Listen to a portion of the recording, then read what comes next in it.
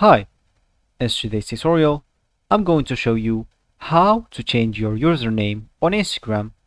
First of all, if you don't have an Instagram, just go download it through Play Store if you have an Android system or App Store if you have an iPhone. Then, all you need to do just go and sign in to your account or create your account. If you do already have an account, just go log in and let's get straight to Instagram. So, first of all, if we want to change our username, all we need to do, just go here and click at your profile picture at the bottom right corner. Then, all you need to do, just tap at Edit Profile. As you can see here, it's the left option. Wait, just click that now.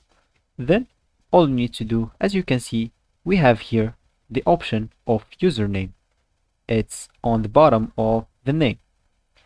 All you need to do, just click on it and delete your name and maybe just add whatever name you want.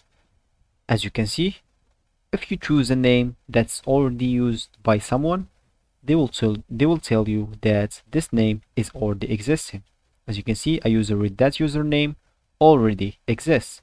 So let's say, for example, you use a username and you found someone using this. All you need to do, just add some numbers after this username.